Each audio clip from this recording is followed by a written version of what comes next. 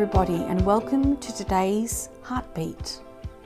I'd like to share with you a story, and within this story share what happened, share I guess the ending.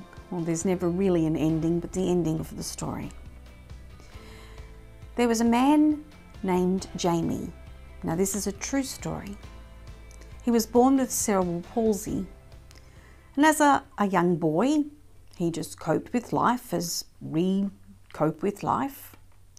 But as he matured and got older, because of different things that were said to him, of things that he couldn't do because his muscles didn't work very well, he ended up being in a wheelchair. He didn't have the mobility of his hands very much, so they have those electronic wheelchairs that you can move around in freer. But he became very bitter. There was seeds of bitterness that started to plant within himself and sprout and grow. And they were deepening every day with their roots. And his sister saw this and decided she needed to try and help him. And he'd given up on God, and she still had a relationship with God, and tried to inspire him to turn to God. So she didn't know what to do, but she bought him some tickets to go to Lourdes, because when you buy tickets, if you aren't very mobile, you have to have an accompanying person. And she set him up to go on this pilgrimage to Lourdes. And so they have a group of people who go and a group of helpers. And he, was always saw the worst in life. Would I guess be aggressive, be rude, be nasty in his speech, because of him feeling like he was done badly when he was born, having cerebral palsy. He could have even been blaming God, who knows. Anyway, he goes along because he thinks, my sister's bought me this and I don't want to waste the money, so yeah, okay, I'll go.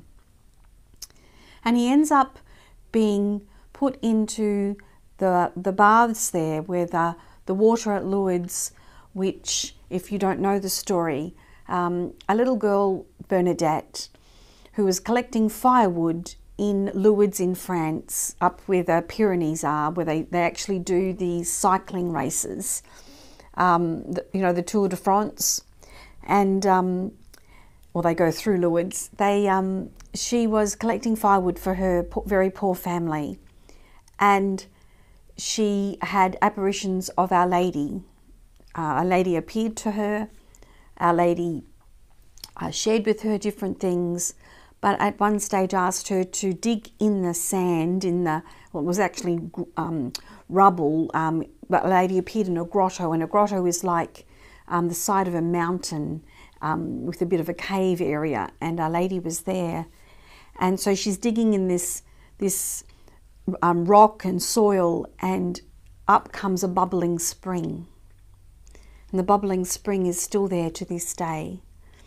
And people, not everybody, but people who touch it, drink it, bathe in it, are often healed of their diseases, of their physical ailments. But always, even if the physical hasn't been healed and you can't see a difference on the outside, there's definitely stuff going on the inside. So Jamie was put in these baths, because they do, they separate the ladies from the men, male to female, and they bath them, and then there's always availability of confession and Eucharist and processions and lots of praying and worship, and it's very beautiful. So he's in the baths and he doesn't feel anything. But he decides that must have had an experience or something, because he will go to reconciliation. And then he's sitting there and the Mass is on, and this Eucharistic procession is just outstanding. And he wanted to go and talk to, because they often have people who help them, but they have spiritual, I guess, advisors who are there if people want to share things with them. So he made an appointment to go see a spiritual advisor. And Jamie shared that he felt different. He felt like there was a God that loved him. He had an internal healing, an internal experience. And from that point on, whatever that point was, if it was a day, few days, whatever, people noticed a difference. He no longer scowled. He no longer snarled in his replies. He was peaceful and joy-filled. And he wrote this. Every encounter with the light of Christ in each person sparked a light within me. It illuminated my heart, leaving no room for dark anger or blackened bitterness. Every encounter with the light of Christ, even in each person, he could see Christ in the people on the pilgrimage. He could see Christ in the other groups. He could see Christ in people and in the place of Lourdes itself. And he was a changed person. What was different? His response. People noticed his response to life, to them, to everything was different, because God had softened his heart. God had shown him love, and he had accepted this love. God had always loved him. God had always tried to show him the love that he had for Jamie. But Jamie wasn't accepting it. Jamie wasn't opening up that love box. Jamie wasn't responding to what God was giving to him, drawing to himself. It was Jamie's response that had changed. His heart had changed. Sometimes we cannot change our circumstances. He wasn't healed of cerebral palsy. He was still in the wheelchair. He was still the same physical person. But he was a better, different person internally. God had changed him and he was responding differently. We may not be able to change our circumstances, but we can change how we respond to our God. We can change our hearts. And again, in many ways, we can't. You can put in the effort and you can do things, but it's God who changes us. It's our surrender, our response that allows God to flow in. In Psalm 51, verse 10, it says, "Create in me a clean heart, O God, and put a new and right spirit within me." God did that to Jamie. We can ask God to do that for us. Ask God to do that for our friends, our family members, people that we love and know and that who don't know God. Create in them, O God, a clean heart and put a new and right spirit within them. Do not cast them away from your presence and do not take your Holy Spirit from them. Restore to them the joy of your salvation and sustain in them a willing spirit. But restore to me the joy of your salvation and sustain in me a willing spirit. Lord, you're the one that graces me with the will. You're the one that graces me to have a soft heart, to surrender to you, O God. You know what, Isaiah 50 verse 4 to 5, it says, "To listen like a disciple, the Lord has opened my ear. For my part, I made no resistance. For my part, I was not rebellious. For my part, I surrendered myself." So what we can work on is our response. We ask God to create in us a clean heart, to send his Spirit to soften our hearts, soften our minds, soften our pride, soften our spirits. And then we say, Lord, I surrender to you.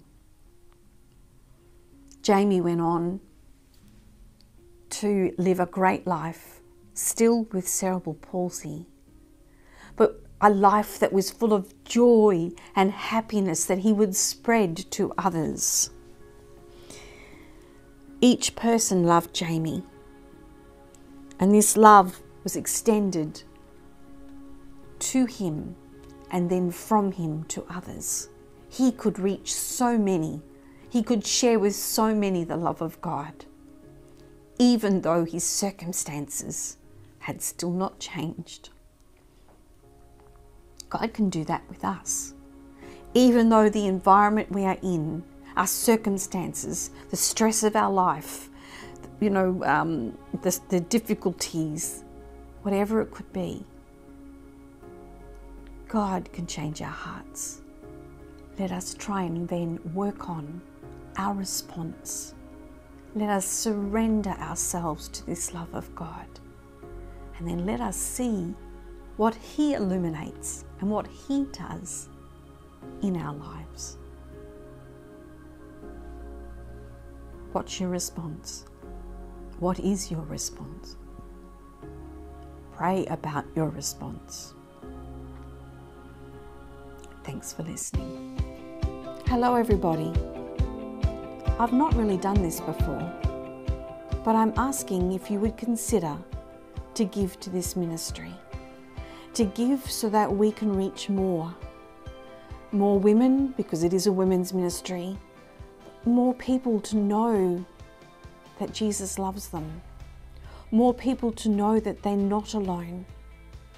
We've talked about many different, things of our faith, but we've talked about, how to cope with stress, when circumstances come your way, how to, stand solid and firm in your faith. How to cope with loneliness, how to not let bitterness come into your life. So many different aspects that we, live with or confront with every day. Hopefully it's helped you. Hopefully it's given you courage to continue to walk in the way God's calling you to walk. We need to reach more women. We need to tell them that Jesus is the answer. And we need to tell them that they are not alone. There are so many other millions of women in the world like them. And that we can, as best as we can, support them online. Support them when we go do our little missions and our little afternoon teas. To encourage them. To, be the best they can be. To walk in the way God has called them to walk. Encourage them to be the woman that God created them to be. So I'm asking you, if you would give to this ministry.